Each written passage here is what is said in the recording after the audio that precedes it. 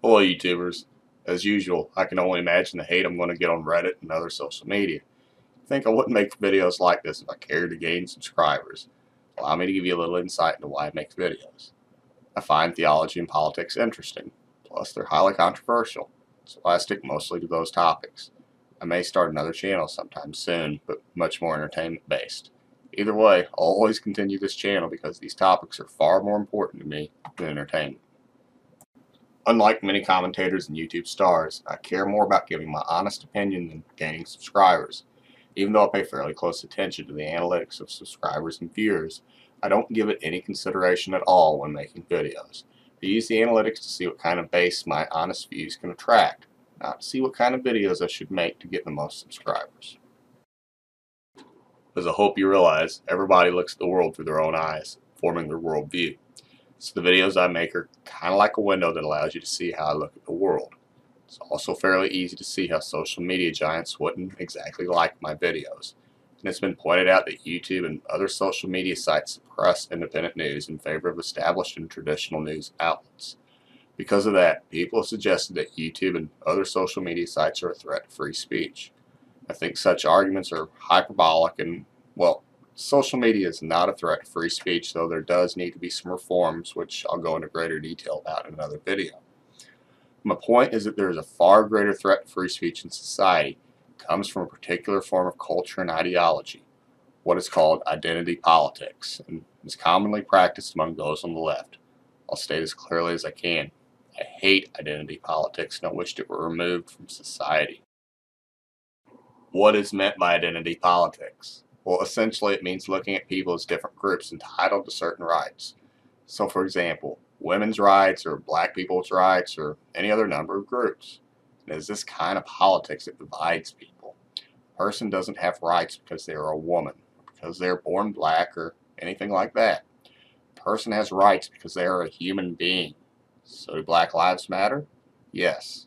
Red, yellow, black, and white. They are precious in His sight. So really, all lives matter, including black lives. Don't get me wrong, understand that the current protests are about injustices that have been done specifically towards minorities, black people in particular. I fully support black people fighting for their rights. Who but a racist wouldn't be in support of that? It's not the protests that bother me. The negative consequences of identity politics that will likely increase as a result of these protests. Several people will probably be fired or not considered for employment because they say things that go against the crowd. I'm not talking about people saying racist things. If people say something that's clearly racist or hate speech, then they should be fired. But otherwise, who cares? Free speech is free speech. So it is the threat to free speech that comes as a result of cultural shift that I find most disturbing. Consider the protests that have engulfed our nation. From my understanding, the issue is that police are discriminating and killing black people. So fix that issue and compensate the victims. All this other nonsense is exactly that, nonsense. But my fear is that people will, and already have, lost their jobs for saying truthful things, just as people are fired for saying truthful things about our foreign policy. For example, now the police are so hated that when people have disagreements about defunding the police or other actual policy changes for the purposes of positive reform, they run the risk of being thought of as racist. What's perhaps worse is that companies now seem to fully support identity politics, mostly because they want good publicity and marketing and because they fear boycotts. So they won't hire people that go against the crowd. This isn't the first time that identity politics has caused problems in society. For example, the feminist movement has led to males being ostracized or fired for saying things that are pro-masculinity. But I think the results of these protests will show how deeply identity politics has rooted itself in our society. In my mind, that provides the best explanation for the cultural revolution that's taken place in our country over the last generation or so. And it is this cultural revolution that almost demands of us to conform, at least if you want to have a professional career.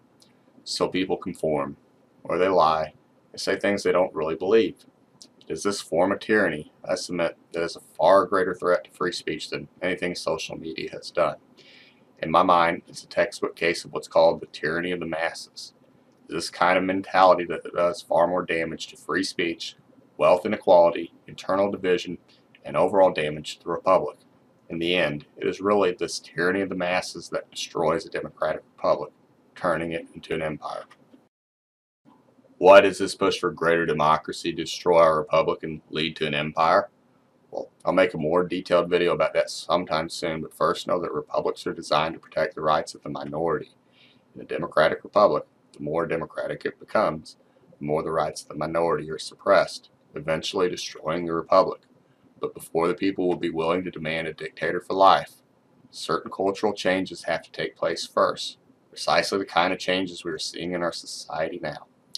For the record, I'm in favor of the creation of an empire, but not the way we're going about it. That's all the time I have for now. If you like this video, please show your support by subscribing. Thanks for your time.